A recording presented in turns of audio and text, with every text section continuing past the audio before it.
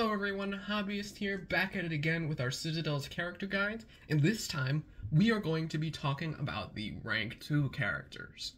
Now, in my previous video we talked about the rank 1 characters and how essentially they have a higher priority, they get the early jump in comparison to these guys. These guys are going to be following directly after them. The key thing from an overview standpoint is that a lot of the abilities of the rank 2 characters, even though they go earlier than everybody else inside of Citadels, oftentimes can't interact with the rank 1 characters.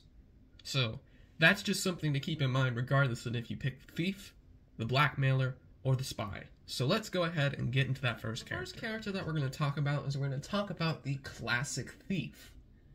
Now, the Thief has been a character that's been around since the original publication of Citadels, and his ability consists of being able to call a character you wish to rob.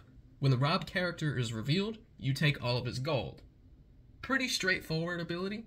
Basically, you want to go after the rich people and be able to get your luck in from stealing from the rich people. The key thing that I mentioned earlier in my overview about the rank 2 characters falls true mostly specific to the Thief. Because the Thief cannot rob any of the rank 1 characters, the Assassin, the Magistrate, and the Witch, nor can he rob anyone who's been killed by the Assassin, or anyone who has been bewitched by the Witch. So it's a little bit difficult in that regard, because you pretty much are just out of luck with those people. But honestly, when it comes to getting gold quick, almost nobody does it better than the Thief. However, there's one character that I think does. If you decide that you no longer want to play with the Thief because the Thief is just too classic, too boring, you're experienced in Citadels enough to where you want to try out something different, the Blackmailer is a perfect replacement. So the Blackmailer can get way more gold than the Thief ever can in a very interesting way. Because the Blackmailer has this ability. She assigns threats face down to character tokens. A threatened player can bribe the Blackmailer half of his gold rounded down to remove his threat. If you reveal the flower, then the Blackmailer gets to take all of the gold from that person. So that's incredibly huge. Just as a show real quick, as you can tell, one of them has the flower and one of them is blank. When it comes to what they look like on the back, they're just the Blackmailer's threats that are face down.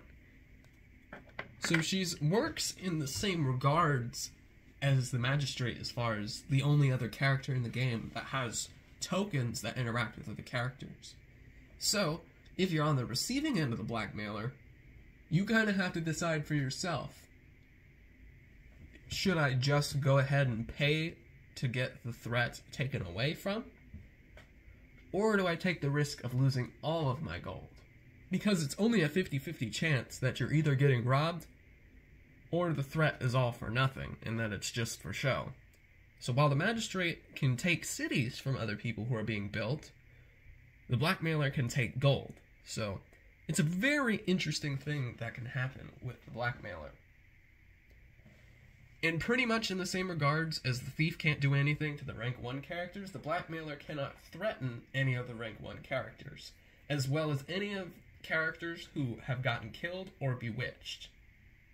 However, when it comes to the Magistrate's ability to put the warrants on any characters, she can assign her blackmail threats to those same characters. So you can kind of have a chain reaction of bad events to where your districts are getting stolen, and then you have to worry about if you're going to get robbed from the Blackmailer or not. So it's definitely very interesting. Last character that we have inside of Citadels is that we have the Spy, who is the last rank 2 character out of this selection. So you can choose to put the Thief in the game, you can choose to put the Blackmailer in the game, or you could choose to put the Spy in the game. What the Spy can do is that the Spy, when he reveals his card, names a district's type and looks at another player's hand. For each card type that that player has that you called, you get to take one of his gold and get a card from the deck. So, essentially, you have the most information inside of Citadels, period. And what makes it really good is that you can pretty much base it off of what you think everybody is going to do. So you can be like, Joe, I'm going to call out religious districts. So then you get to look at his hand and see, okay, he has 1, 2, 3, 4 religious districts in his hand, which in that case, you get 4 gold and 4 cards, which is huge. That doesn't even consider what your regular turn is going to look like as far as gathering resources to either take 2 gold or 2 cards and selecting an additional 1. So, if you manage to target the right people and do it at the right time, you get a huge boost in stuff before everybody else. In fact, you'll probably end up getting more gold than any of the characters that require a specific district type to be built in the first place, especially as they get more expensive.